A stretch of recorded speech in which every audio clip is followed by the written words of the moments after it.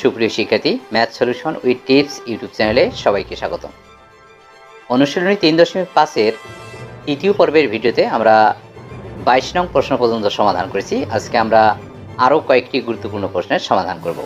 এই প্রশ্নগুলো বিসিএস থেকে যে কোনো চাকরির পরীক্ষা আসে, তাই তোমরা গুরুত্ব সহকারে প্রশ্নগুলোর সমাধান করবে।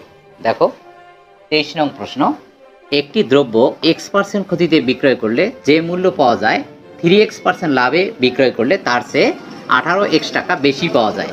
দ্রব্যটির ক্রয় মূল্য কত ছিল? লক্ষ্য করো, এখানে x% ক্ষতিতে একবার বিক্রয় করা হয়, আবার 3x% লাভে একবার বিক্রয় করা হয়। তার মানে এখানে দুইটি বিক্রয় মূল্য আছে। দ্বিতীয় বিক্রয় মূল্য এখানে বলা হয়েছে যে 18x টাকা বেশি, তাহলে দ্রব্যটির ক্রয় মূল্য কত এটি নির্ণয় করতে হবে। সমাধান: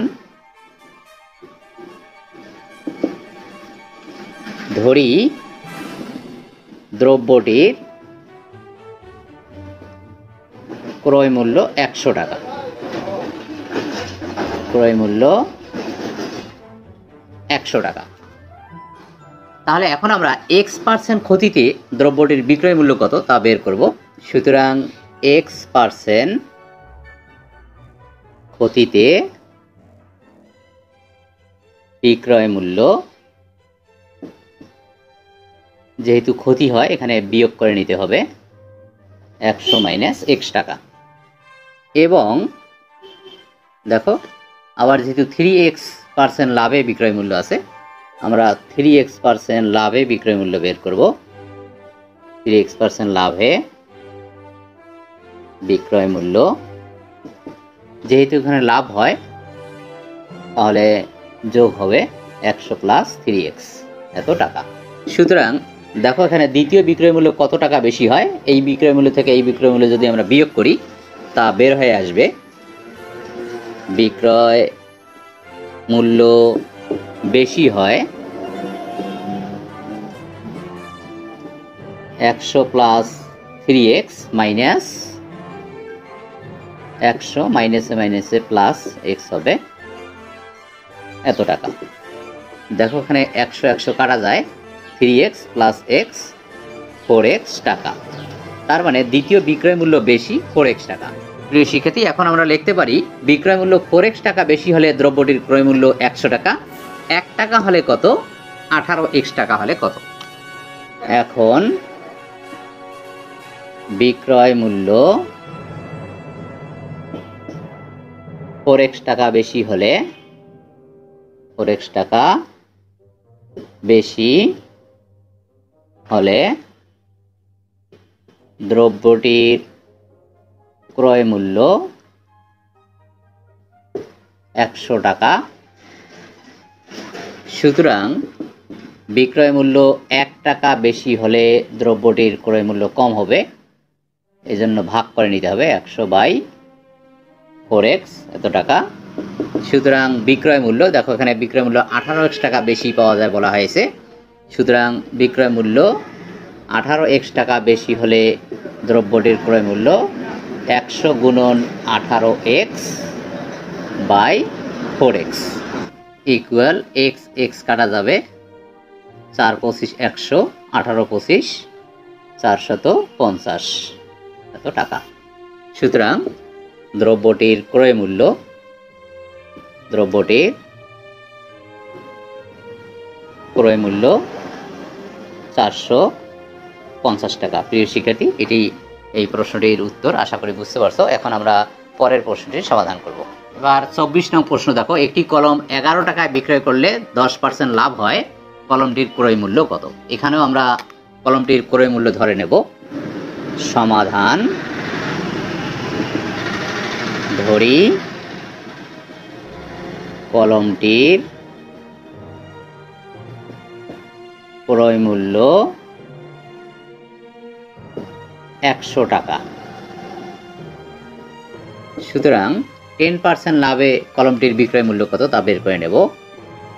10% লাভে কলমটির বিক্রয় মূল্য 100 প্লাস 10 টাকা 110 টাকা। লক্ষ্য করো এখানে কলমটির ক্রয় মূল্য বের করতে বলা হয়েছে, তাই আমরা লিখতে পারি যে কলমটির বিক্রয় মূল্য 110 টাকা হলে ক্রয় মূল্য 1 টাকা, 1 টাকা হলে কত আর 11 টাকা হলে কত। এখন কলমটির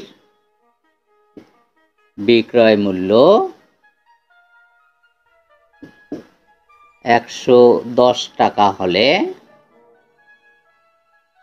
ক্রয় মূল্য 100 টাকা। সুতরাং কলমটির বিক্রয় মূল্য 1 টাকা হলে কম হবে, তাহলে 100/110 টাকা। সুতরাং কলমটির বিক্রয় মূল্য 11 টাকা হলে ক্রয় মূল্য 100 × 11/110। দেখো এখানে কাটাকাটি যায়, 11 × 10 110, 10 × 10 100, 11 11 কাটা, তার মানে 10 টাকা। এখন আমরা পরের প্রশ্নটি সমাধান করব। 25 নং প্রশ্ন দেখো, একটি খাতা 36 টাকায় বিক্রয় করলে যত ক্ষতি হলো 72 টাকায় বিক্রয় করলে তার দ্বিগুণ লাভ হতো, খাতাটির ক্রয় মূল্য কত? প্রিয় শিক্ষার্থী, ক্ষতি কখন হয়? যখন বিক্রয় মূল্য ক্রয় মূল্য অপেক্ষা কম হয় তখন ক্ষতি হয়, আবার যখন বিক্রয় মূল্য ক্রয় মূল্য অপেক্ষা বেশি হয় তখন লাভ হয়। তার মানে ক্ষতি সমান ক্রয় মূল্য মাইনাস বিক্রয় মূল্য এবং লাভ সমান বিক্রয় মূল্য মাইনাস ক্রয় মূল্য, এই বিষয়টি তোমরা মনে রাখবে। এখন আমরা প্রশ্নটির সমাধান করব। সমাধান, এখানে আমরা খাতাটির ক্রয় মূল্য ধরে নেব। ধরি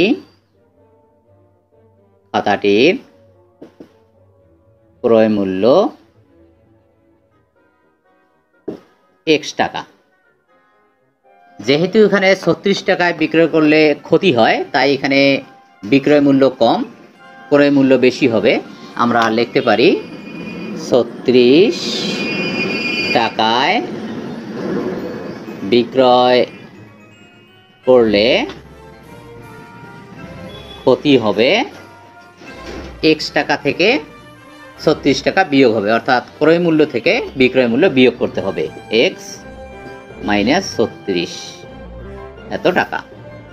আবার যেহেতু 72 টাকায় বিক্রয় করলে ক্ষতির দ্বিগুণ লাভ হতো, তার মানে এখানে বিক্রয় মূল্য বেশি, ক্রয় মূল্য কম।